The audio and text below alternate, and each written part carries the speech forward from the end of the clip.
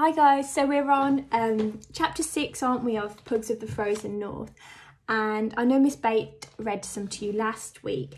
So we were introduced, weren't we, at the start line of the race. We were introduced to Helga Hammerfest, one of the contestants, and also Sir Basil Sprout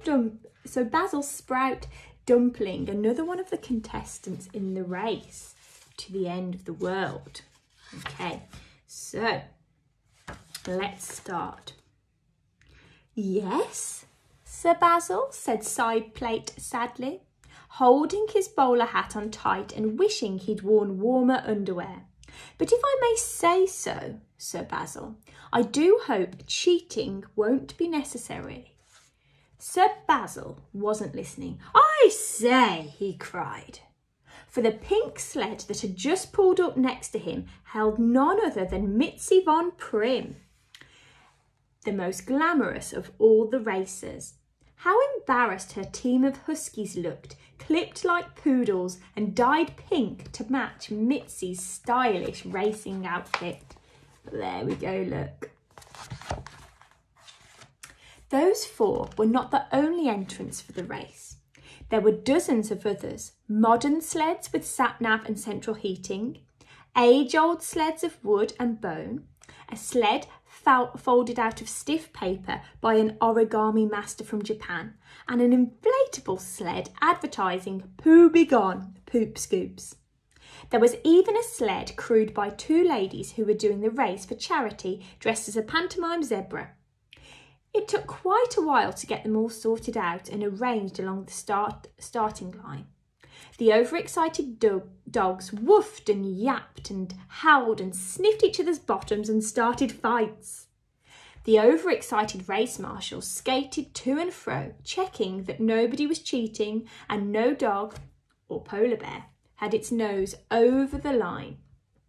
They had almost finished and the Chief Marshal was just cleaning the snow out of her starting pistol and getting ready to fire it when people standing near the fjord's end began to shout, "Wait, wait, here comes another." Who do you think it might be? A ripple of applause spread along the fjord side as the late arrival headed for the starting line. "That looks like young Seeker in her grandpa's old sled," said the Chief Marshal, scraping away the ice that had formed on the lenses of her binoculars.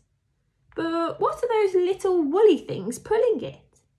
"They look like 66 pugs," said her assistant. "Pugs," said the Chief Marshal. "Pugs," said the other racers, turning to stare as Seeker steered the old sled into a gap between Sir Basil's and Mitzi von Prim's, and Shen reined in the eager little dogs. "I say," complained Sir Basil, as the marshals came skating over to take the names of the new arrivals, "they've got 66 dogs. That's against the rules." "And those dogs are wearing woolly jumpers," agreed Mitzi. "I'm not sure that's allowed." But Helga Hammerfest, whose sled was on the other side of Mitzi's, said, "Well, dear, your huskies are dyed pink and have ribbons in their fur. I don't think you'll find that mentioned in the rule book either." Mitzi blushed, and her poor pink dogs all hung their heads in shame. "And Shackleton Jones's sled is pulled by robot dogs," Helga pointed out.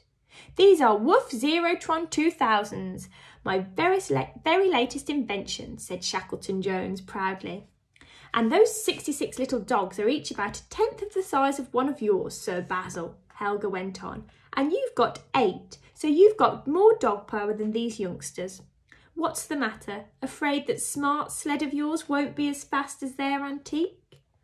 "Of course not," said Sir Basil, but he didn't say it very loudly because Helga was half as tall as him and twice as wide, and he didn't fancy getting into an argument with her. Also, her polar bears kept giving him nasty looks.